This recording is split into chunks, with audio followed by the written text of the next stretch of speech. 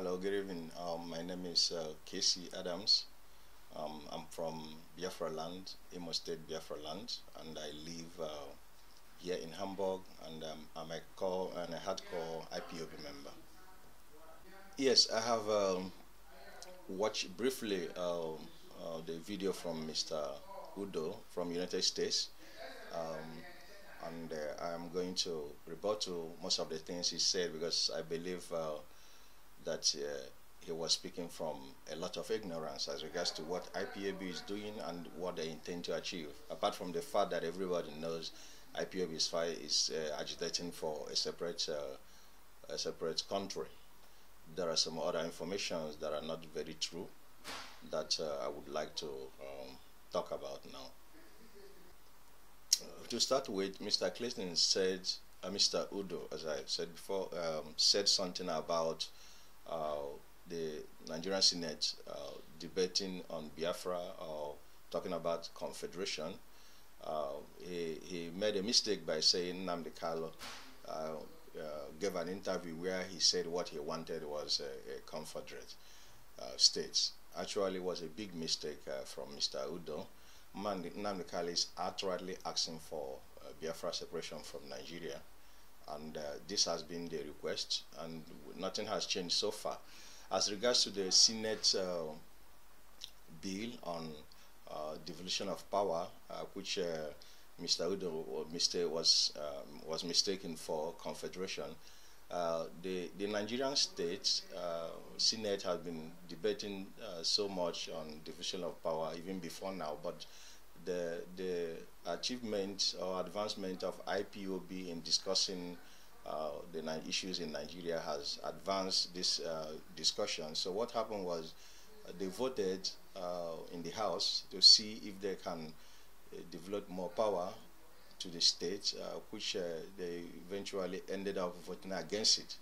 So they did not vote to accept or accommodate a referendum as it will enable Biafra to cede. No, that was not. The pressure on them was, according to the one Nigerian thinking was for them to vote for more power to the state, which they also rejected.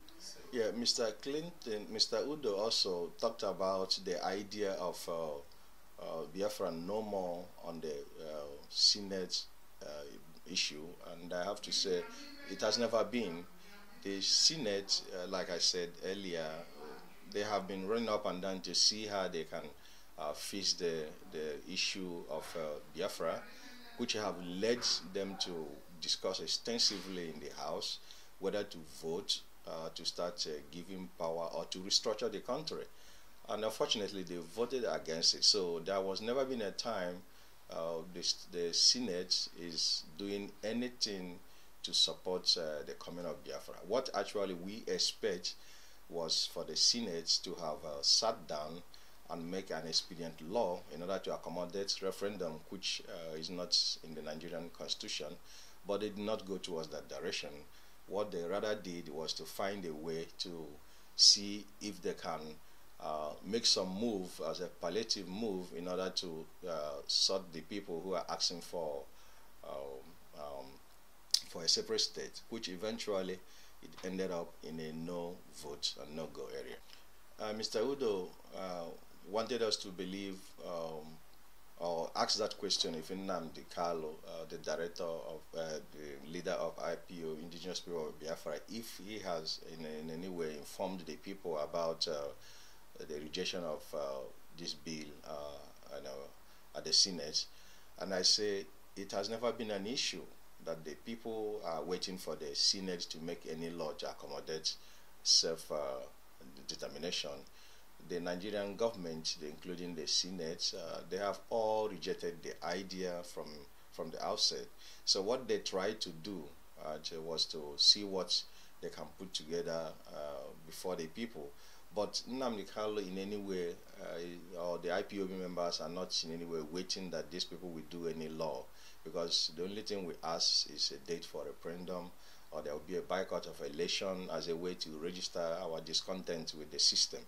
So those who are saying that The call for referendum is a call for war, outrightly ignorant of what it is, in any given system or any given country or society, for people who feel marginalized, who feel that their value system, their culture, that everything they stand for has been somehow matched upon, and would want to talk about self-determination. It's not a call for war, and it has never been in any way. We have so many examples, including the Britain trying to pull out of the European zone. It has never been a war. Scotland was the last time on a referendum, though they were defeated, was still throughout the time they were calling for this. There has never been anywhere those who are in the authorities have seen it as a war. It can only happen in a Nigerian society. So let me say, IPOB is not hoping for Nigerian Senate to make any impact, unless they also want to take it upon them to resolve the issue amicably by making the issue of referendum to be very, very, possible. At least for the IPOBs to try. If they fail, then it should be. But this time they've not done anything, or we are not also waiting for them to do anything to advance our cause. What is the next step for the IPOBs now that the Senate have crashed the idea of self-determination? It's a very wrong impression. I've said it almost all the time I'm talking here, that we have never in any way waited for the Senate, and the Senate has not done anything directly to advance the cause of IPOB. What they did in the Senate was their scramble to see a way to do something to hold on the agitation that have always spring out from every part of Nigeria now. People are talking of self-determination. So what they did was to find a measure to calm the nerves, and they failed. What they did before they voted in the House, what we had was the Senate was trying to pass more law, more power to the states. Most importantly, resources control was the key front of this debate, which in the end the Senate voted against it. So IPOB, or the director of Radio Biafra and the leader of indigenous people of Biafra, has not in any way asked us to wait in any measure that after the debate in the Senate that is when we know what to do. No, we have strictly been doing the campaign for self-determination, enlightening people. Then as regards to the election boycott in Anambra, what we call it is election boycott. The sensitization going on was for people to know their rights within the Nigerian constitution to boycott election they feel that is no more answering the question of the common people. So the idea of disrupt has not come. It has been very clear from the leadership of IPO that people should not accost or make any trouble in the effort of sensitizing people about what boycott of election is. So IPOB have no any arrangement or any plans to disrupt any election. What we are asking people from that state is that they should boycott the election. It is within their rights as a people to say to vote or not vote.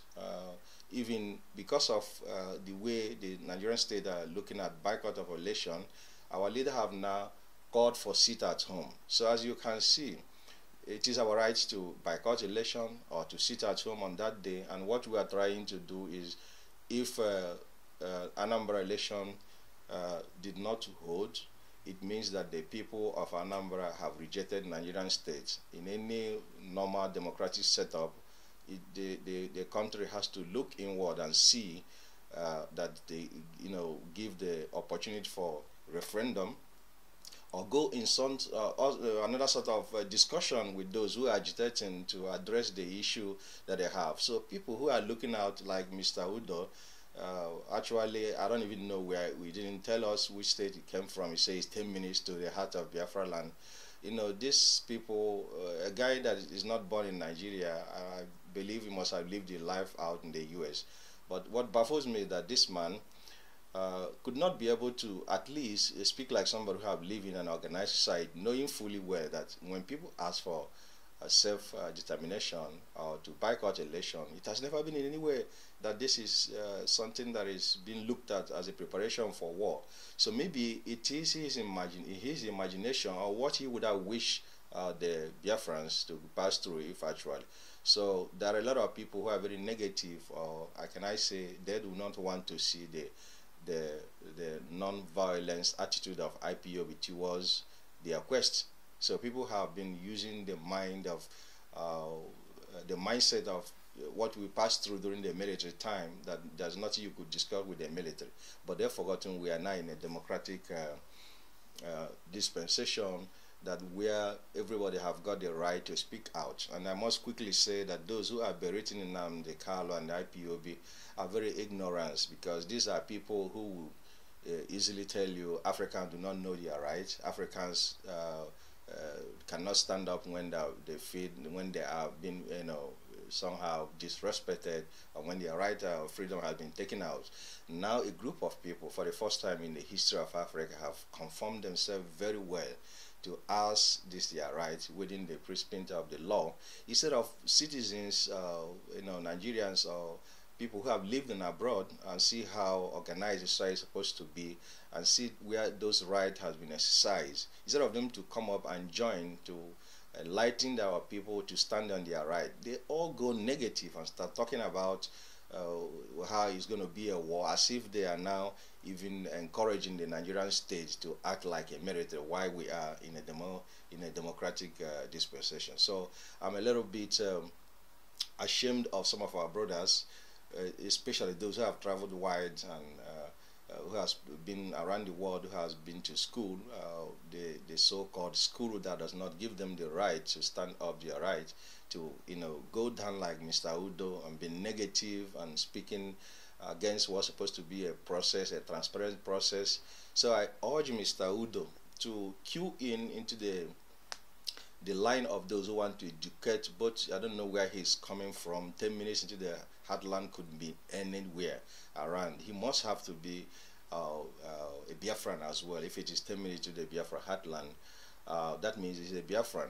I urge him to stand up, starting from his village, to sensitize the people, educate them that their rights, their fundamental right, cannot be taken.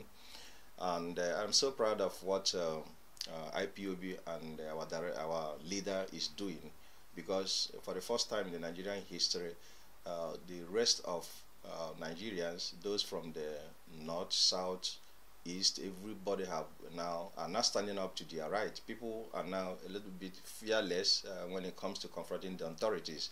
So I don't think IPOB have in any way done something that not has been done. Rather, we have done something different from what has been also what people are doing in the system.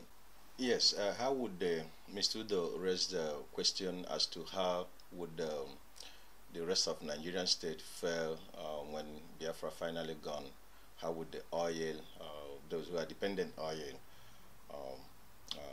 will be carried along? This has been the issue of Nigeria. Nigeria has so many natural resources. As a matter of fact, the ones from the north, Nigeria is not doing anything. They are not harnessing those resources. Nigerian state have heavily been dependent on oil since shortly after independence, when Nigeria decided to go after the coup, when they went into unitary system of government. The whole oil issue has been the issue, the problem there, because the oil has sold and the money has been shared in Abuja, and the government is not doing anything in any way to help the states to start tapping from their own natural resources and both human resources. So, but the question is, if we are talking of self-determination for the Biafrans, that means we are not answerable to Nigerian states if Biafra happens to come into existence. So far, like what I said about the last debate in the Senate, was to see if the Senate can give more power to the states to manage their resources. There has been the problem because Nigeria, other states should look inward and see how they can be able to make more money to take care of their issues. And eventually, even if Nigeria is to be remain together, eventually oil will fizzle out. If that's happened, have anybody reason? Does it mean Nigeria will cease to exist? So the idea of asking that question does not arise, because every state have got their mineral resources. They have got their own ways to normally to harness their own resources and use for their own betterment. So oil has been the issue. I must tell you, Biafrans are not in any way prepared to answer for what is going on in the northern Nigeria, because even before the oil was found, they were basically into agriculture, and you can call them the food basket of Nigeria, if not Africa. But all of a sudden, all these resources were abandoned, agriculture was abandoned, and money from oil have been taken, mostly 70% of the money going to the north, because the peanut they are giving the governors from the southeast and southwest, who are in support of the government, who has the federal government that are taking this oil money without taking care of the people. These governors too are using it through security votes and other ways. You can only see what they call investment is just erecting a block of a classroom of block and putting 10-meter road or 100-meter road out there, kilometer road, and this is not investment that's supposed to be getting from the huge resources that is coming from oil. So if Nigeria or if Biafra eventually emerged, what will happen is that the resources of oil will be used to develop the part of where this oil are domiciled, and there is no way you expect Biafrans to share their oil. But I have also heard my director, I can't speak for him on this, I've heard him once earlier on in this struggle said, if House of Fulani actually really will not survive because of the oil, that Biafrans are ready to go into some form of agreement to share the oil even for free with them. As for those multinational companies, however, if they discuss very well, they will also be the people to drill the oils. But what people fail to understand is that oil is not a problem to the Southeasterners or the IPOB members. No. What is the problem is the political determination, economic determination of our people, because we have a lot of ways we could survive even without the oil.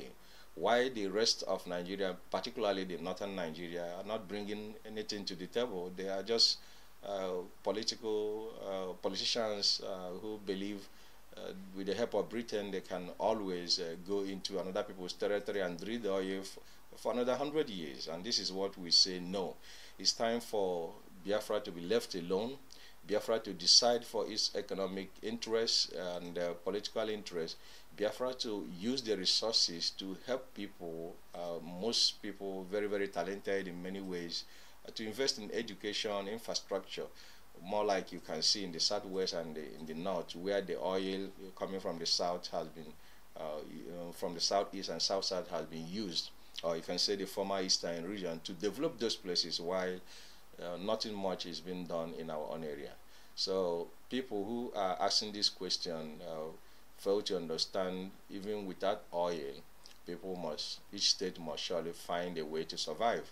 And that is even the pressure. When we talk of restructuring, it's particularly about the state managing the resources for those who are not paying attention, to come up with ideas to harness their own resources, so that Nigeria will have more, instead of waiting solely on the oil coming from the former eastern region. And that's what makes the will of government in Nigeria not working, because everybody or every state governor believe at the end of the month is making them even more lazy.